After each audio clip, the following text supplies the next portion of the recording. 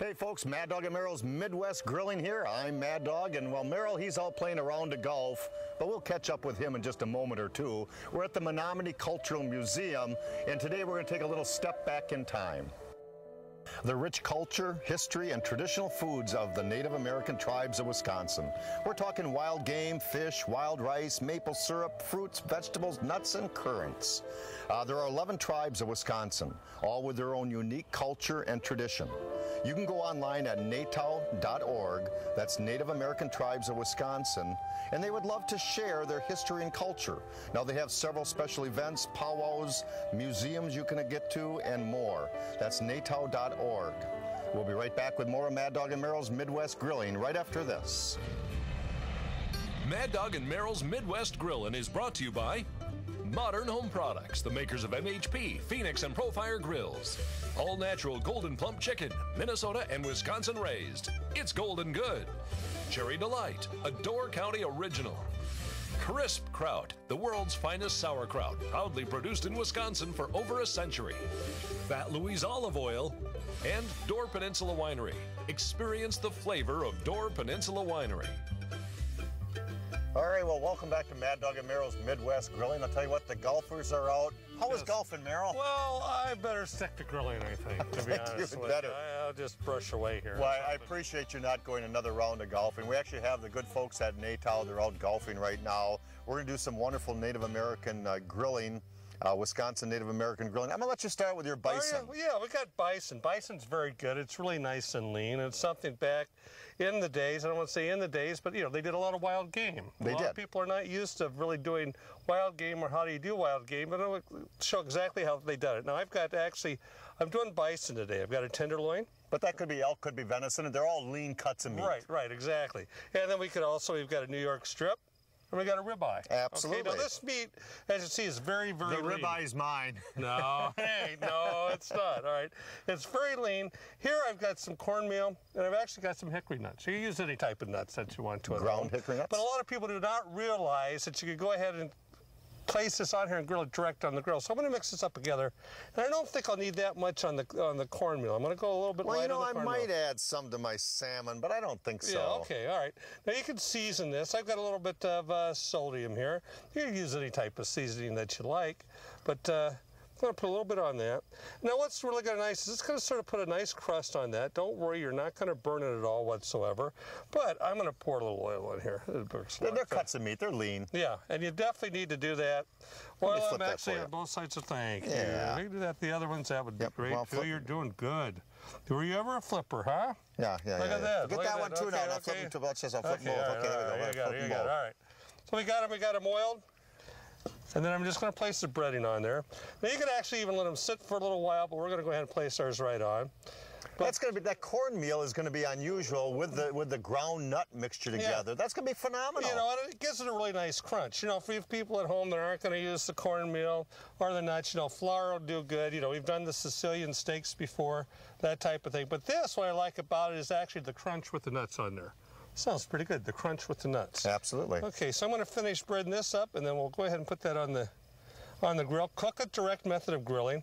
Especially when you're doing bison, you want to cook it very fast in a way, or very slow, but you don't want to overcook it. People have a tendency to really overcook bison. All right, I'm all set, sir. Sounds good. Why don't you take those over? Let's take them over, toss them on the grill. Should we do that? Yeah, let's do that. I'll sit right in there, okay? Absolutely. Come on, I'll go with you. Good. The grill is fired up on a nice high heat. Hopefully not too high of a heat. Oh, looking good. We'll be fine. We're just going to toss those on there. You're going to sear those up a little bit on both sides and turn them down? Yep, exactly. Matter of fact, I might even go ahead, sear them up. I got both burners on. I'm going to sear them up, and then I'm going to shift them over to one side and shut off the heat on that side of an indirect method of grilling. Well, one of the great staples during in Wisconsin during the Native American is great fish. That's one of their staples. They have beautiful salmon. They have some walleye we're going to be doing. We're going to show you how to do frog legs in a minute. I love frog legs. Yeah. And before I do this, I think what I'm going to do is back up a little bit. We're going to do a couple things here. We're going to actually make a wild rice stuffing. Wild rice was a staple, whether it was from the river or the lake. All the 11 tribes of Wisconsin had wild rice. Okay. They harvested the wild rice. Sure. They actually, during the August period of time, they went and they thrashed the grains along the river, along the lake. They thrashed the grains, and then they took it by the water side, and that's where they laid it out and they cleaned it. Oh, really? They took the caterpillars, the bugs, the stems off it, off the nice little stems, off these actually had a nice little husk over the top of them. Okay. So that's the grains, the pure grains of wild rice. They had a husk over the top of them that long, and they cleaned everything off, and then they took that back to camp, and they actually did a couple things. They started a small fire, they took a kettle, they put the husked wild rice in that kettle, portion by portion. Right. They took a paddle like this, and it's called parching. And they actually rolled it in that kettle near the fire so it wouldn't scorch, and if they let it go too far, it actually popped like popcorn. I never thought small of that. little kernels, but it was parched. And then they took that and they did something called, they called it the dancing the rice. Dancing the rice? Dancing the rice. And they actually took a nice little tarp and they laid the parched rice over the top of that. They had moccasins on and they would dance over the top lightly, and that would break away the husks a tad bit. Things you learn on this show. And then they did something called winnowing. And winnowing is when they put it in a basket then after that, and they threw it up against the wind, and all the husks would fall off and they got to the pure rice. So we're actually going to take our wild rice, we're going to take one of their staples, those beans, nuts, and currants, and we're going to mix those all together into a nice little wild rice stuffing, and we're going to use this throughout our show here today. But I'm going to show you how to do a stuffed salmon right now. Okay. Here's a nice slab of salmon. We've done it with walleye. It's a little more delicate to do, but we're going to take that slab of salmon, and it's going to be hard to show. Why don't you grab this out of the way? Right, get out of the way. I'll move it over here, sir. And I'm actually going to take a knife, and along the skin with a nice filleting knife, I'm going to make a neat little pocket. Ah, okay. And we're going to keep that pocket going as far as I can. I think one more little scoots and I'll be fine. We don't want to cut up into it. And we're going to take our wild rice stuffing that we just created, and we're going to add that into the side of our salmon, and then we're going to glisten it with the oil. That's going to come out delicious. It's going to be absolutely delicious. Now I'm going to set the grill for medium direct heat. We have the beautiful wild rice stuffing on the inside. We're going to place this on the grill. We're going to go over here. All right. I don't believe the Native Americans had gas grills, but we're using gas grills here today. We're going to put this on our grill, a nice medium direct heat, and when the natural juices, we talked about salmon before, when the natural juices start to bead to the top, that's when that salmon is done. I'm going to have to be cautious to make sure everything heats on the inside, but I think we're going to be just fine. I think so. And we'll get to that in a minute or two. We're going to do some glazes for both items with maple syrup and applesauce and some other wonderful stuff.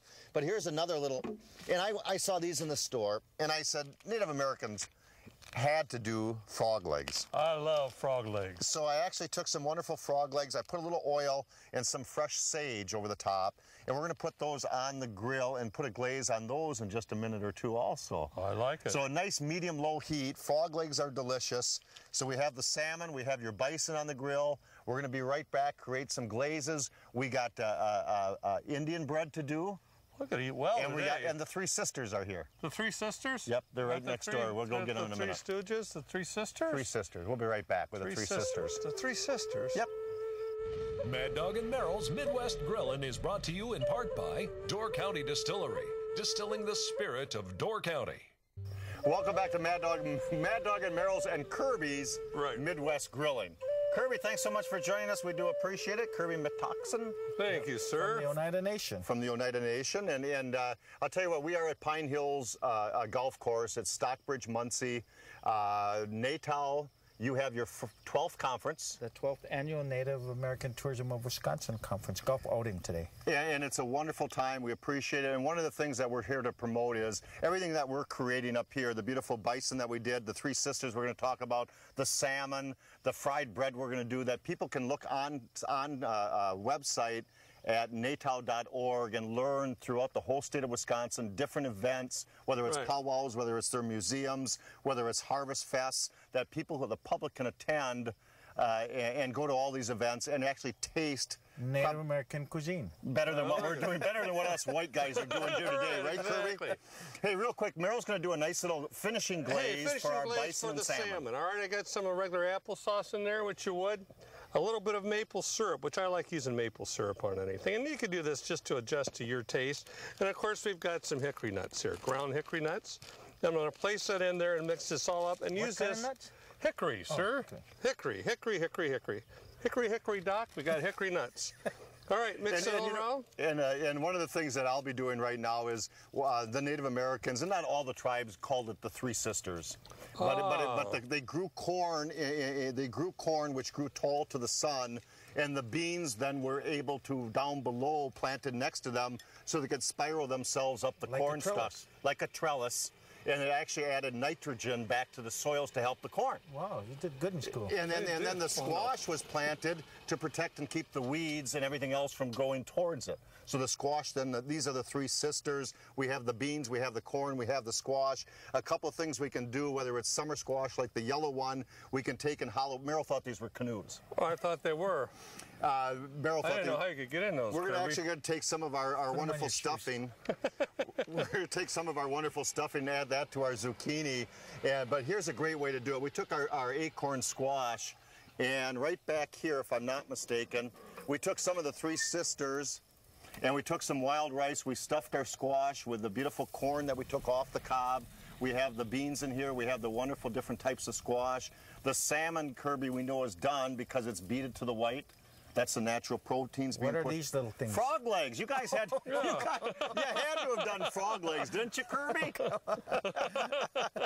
And then over here, wonderful things is wild mushrooms. Of course, we took some nice portobellas, but there's wonderful morels and other mushrooms that grow in Wisconsin that were used by the Native Americans.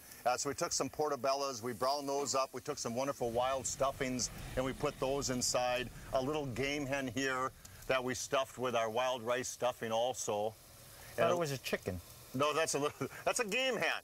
That could be pheasant or quail. I wasn't sure when I shot it. And then our beautiful bison that we did. Let's put that little finishing sauce on the bison and see what we have. All right, sounds good. That's a wonderful bison. Hey, we're getting an audience. That's actually from the Oneida tribe, is this bison. Really? Yes, it is. Yeah. The Oneida Buffalo Farm. The Oneida Buffalo Farm. Thank you very much. And don't forget, people can go on nato.org, and learn more great ideas and places to go throughout the summertime. Go for it. Beautiful. This is the beautiful buffalo bison, and it's done to perfection. Perfect. A nice little pink on the inside. Isn't that delicious? That. And bison, it's heart healthy for you. It lowers your cholesterol. It's low in fat. That's something I'm not. I'm trying to match my cholesterol with my weight. I think we should leave this segment with one of those awe shots, and we all take a bite of bison. How's that? Okay, sounds good. Kirby, you ready for this? Sure, come on, go grab for your it. people. All grab right. your people. Grab your You people. don't have to say ah. Oh man, Wow. that is absolutely delicious. Where'd you just go? I ate it already. We'll be right back with more Mad Dog and Merrill and Kirby's Yeah. Midwest Grilling in just a moment. We got some fried bread to do. Want to see my fried bread in a minute? Yeah, sure. Oh, It's yes, not quite it the is. way that the natives do it, I found out. Is that like buns? That is almost, exactly. We're going to do some sweetbreads with it. Okay. Thanks, Kirby. Mad Dog and Merrill's Midwest Grillin' is brought to you by All Natural Golden Plump Chicken, Minnesota and Wisconsin raised. It's golden good. Hey, welcome back to Midwest Grilling with Mad Dog and Merrill. We're having a wonderful time. Hey, we just got doing some fried bread. Mad Dog, you got a little fried bread back there, sir? Absolutely. I'll tell you what, Merrill fried up the fried bread in the cast iron skillet. Now it's the first time, and I actually did some nice fried bread. Yes, you did. Yeah, but it's actually the first time that I've created fried bread, and it's a reproduction of what Native Americans of Wisconsin would do. Yes. And every reproduction is not exactly to T, nor is my fried bread, I've been found out. Well, I like how you explained that being a reproduction, but you did a good job if it's the first time. Well, you know, in fried bread is a staple, and I mean, it's hard. It was a good filler to have at probably most every meals, and they had to, first of all, they had to either do grind the flours, the grains, whether it was with a rolling pin, with a mortar and pestle, or later on they had the big milling wheels. Oh yeah. The stone wheels that they had, and those would grind the grains to make the flours that they can make the fry bread with. But this is it's not the best in the world, but Why don't you do a little, maybe a sweetened bread with it, okay? I know, and we've came a long way, you know, really actually since then. But I'm just going to brush, or I'm not going to put on, but we got some maple syrup, okay? Because this will soak up really good, make it really nice and sweet. Now Kirby will want some of that. Yeah, you better believe it, I want that. Let that absorb in there a little bit. And then a little bit of currants, because I'm always currant. Yep, nice dried currants. Little currants. And a little bit of walnuts this time on there. How's that? Sounds good.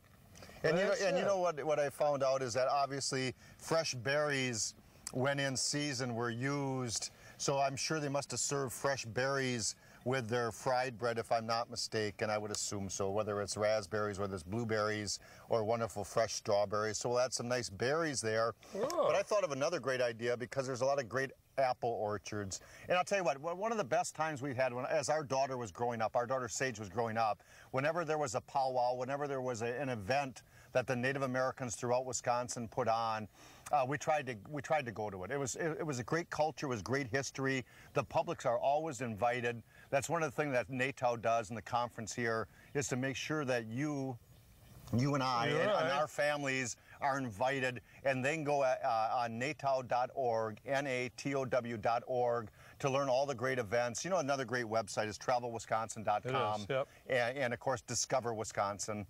You can go on and learn different events that happen throughout the year, the course of the year, that all the public is invited. Now, here's a great way to do some wonderful apples. I got my knife here. We have some wonderful little Macintosh, and I'm just going to sit and I'm going to put those in quarters, and I'm going to take the core out.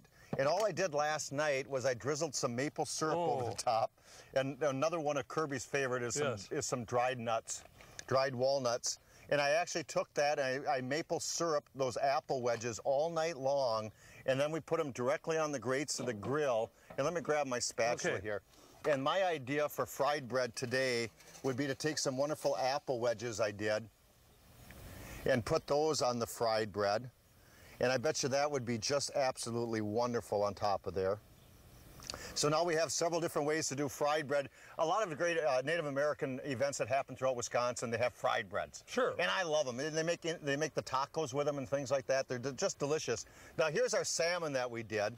I'm going to let you help me with the salmon, see if we can't bring that baby over. The salmon, remember, we glistened it with an oil. We stuffed it a little bit, and we're going to take our spatula, and we're just going to work between the skin and the meats. And once a year, the Native Americans have a ceremonial grand opening of the walleye season. It's a tradition for spearing and netting. And so we're going to take our salmon. We're going to pop that right on top of there. Good. There's the skin left right on there. We've got the salmon that we stuffed. And let's see if we can't go to camera number 2. I can't wait to see this. I know, it's going to be just delicious. And pop that baby open. And there is probably one of the best salmon you'll ever have. Absolutely gorgeous. Good job. Whether it's harvesting of wild game, of fish, the beautiful breads, the vegetables that we did, they were all staples and a need for families hundreds of centuries ago, a couple of centuries ago. But today we take things for advantage. So let's enjoy some great culture, some great history. Let's enjoy. I'm all for it, man. Let's enjoy the salmon. I know. We'll be right back with more of Mad Dog and Merrill's Midwest Grilling in just a moment. It's delicious. Doesn't that look wonderful? With the beans. I really do. Yeah. Mad Dog and Merrill's Midwest Grillin' is brought to you in part by Cherry Delight, a Door County original. I'm here today, and we didn't get any golfing in, but we certainly created some wonderful, semi-authentic, historical, cultural dishes of Native Americans of Wisconsin. Hey, Kirby, as I dish this up, why don't you tell us the importance of NATOW? NATO is a platform for tribes to tell their stories, what it was like, what happened, and what it's like today, and to entice visitors to come to our reservations and learn about who we are, how we got here, what happened. Try some of our Native American cuisine, Absolutely. which it looks like you did a lot of gathering here. Good. Now, Here, put that in your mouth. there you go. And how many tribes are in NATOW? We have 11 tribes in Wisconsin, and we represent all the 11 tribes. And this is one of our annual events, the NATO Native American Tourism of Wisconsin Golf Outing. I'll tell you what. What's that? Go ahead. I was wondering, what is this here? That's our feast. That's our sweetened bread. That's your Just for bread. you. That's our bread. That's our fried bread. That's exactly right. With the maple. But I'll tell you what, folks can go online once again at natow.org and learn not necessarily how to create the dishes we did here today, but the wonderful events throughout Wisconsin that you can visit yourselves with your family and enjoy like I did with our family when we were younger. How's the salmon, guys? Very good. Did a good job. Happy grilling, folks. Yeah, we'll be we'll back see ya. again. Mad Dog and Merrill and Kirby McToxin. Join us every Sunday morning for tasty tips, tricks, and techniques on Mad Dog and Merrill's Midwest Grillin'.